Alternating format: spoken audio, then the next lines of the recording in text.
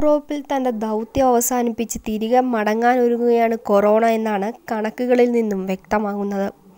ആരംഭം ഏഷ്യയിലായിരുന്നെങ്കിലും ഈ കൊലയാളി വൈറസ് ഏറ്റവും അധികം നഷ്ടമുണ്ടാക്കിയതും ഏറ്റവും കൂടുതൽ ജീവനെടുത്തതും യൂറോപ്പിലായിരുന്നു. യൂറോപ്പിലാകെ താണ്ഡവമാടിയ കൊറോണ ഇപ്പോൾ ചില രാജ്യങ്ങളിൽ നിന്നെങ്കിലും പിൻവലിയുന്നതായുള്ള സൂചനകളാണ് ലഭിക്കുന്നത്.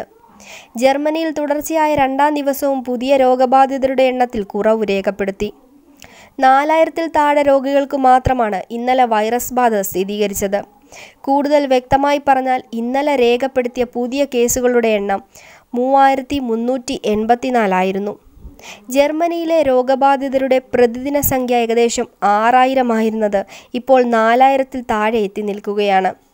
അതായത് പുതിയ രോഗബാധയുടെ നിരക്ക് മാർച്ച് 24-ന് 21% ഉണ്ടായിരുന്നത് ഇപ്പോൾ വെറും 4% മാത്രമായി ചുരുങ്ങി. എന്നാൽ ഈ കണക്കുകൾ കണ്ട് കൊറോണയിൽ നിന്നും പൂർണ്ണമായി മുക്തി നേടിയെന്ന് പറയാനാവില്ലെന്നും നിരോധനങ്ങൾ ഇനിയും തുടരേണ്ടി വരുമെന്നുമാണ് ഔദ്യോഗിക വൃത്തങ്ങൾ സൂചിപ്പിക്കുന്നത്. ഒരു രോഗിയിൽ നിന്ന് രോഗം പകർന്നു കിട്ടാവുന്നവരുടെ എണ്ണം 1-ൽ താഴെയാകുമ്പോൾ മാത്രമേ ഇക്കാര്യത്തിൽ എന്തെങ്കിലും വിജയം കൈവരിച്ചതായി കണക്കാക്കാനാകൂ എന്നാണ് നിലപാട്.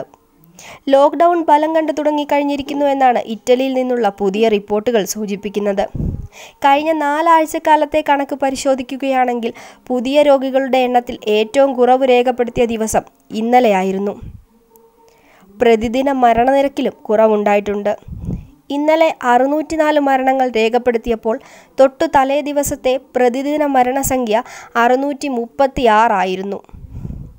സ്ഥിതിഗതികൾ മെച്ചപ്പെട്ടു വരുന്നുണ്ടെങ്കിലും ഇക്കാര്യത്തിൽ അന്തിമമായി എന്തെങ്കിലും പറയുവാനുള്ള സമയമായിട്ടില്ല എന്നാണ് ഔദ്യോഗിക വൃത്തങ്ങൾ വ്യക്തമാക്കുന്നത്.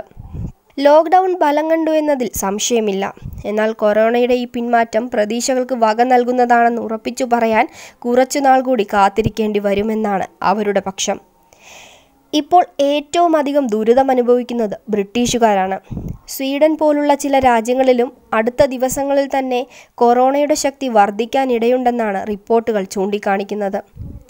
ഏതായാലും യൂറോപ്പിൽ ഏറ്റവും അധികം നാശനഷ്ടം വിതച്ച 4 രാജ്യങ്ങളിൽ നിന്നും കൊറോണ പിന്മാറ്റം ആരംഭിച്ചു എന്നത് ലോകത്തിനാകെ ആശ്വാസം പകരുന്ന വാർത്തയാണ്. Web desk Tatwamayi news. നിങ്ങൾ പാടാൻ കഴിവുള്ള ആളാണോ എങ്കിൽ ഒരു പാട്ട് പാടി ഞങ്ങൾക്ക് അയക്കൂ. അതൊരു കവിതയാകാം, സോളോയാകാം, ഡ്യുയറ്റാകാം. മുഴുവനായി ആലപിച്ച ഗാനത്തിൻ്റെ വീഡിയോ ക്ലിപ്പ് ഞങ്ങളുടെ വാട്സപ്പ് നമ്പറിലേക്ക് അയയ്ക്കുക. മികച്ച 3 എൻട്രികൾക്ക് ക്യാഷ് അവാർഡുകൾ. വിഷുപ്പുലരിയിൽ വിജയികളെ പ്രഖ്യാപിക്കുന്നു. നിങ്ങളുടെ എൻട്രികൾ അയക്കേണ്ട അവസാന തീയതി 2020 ഏപ്രിൽ 10. എൻട്രികൾ അയക്കേണ്ട വാട്സപ്പ് നമ്പർ 7356764925. വാട്സപ്പ് നമ്പർ ഒരിക്കൽ കൂടി 7356764925. എൻട്രികൾ അയക്കുന്ന കൂട്ടത്തിൽ ലോക്ക്ഡൗൺ കോൺടെസ്റ്റ് എന്നുകൂടി ടൈപ്പ് ചെയ്യുക.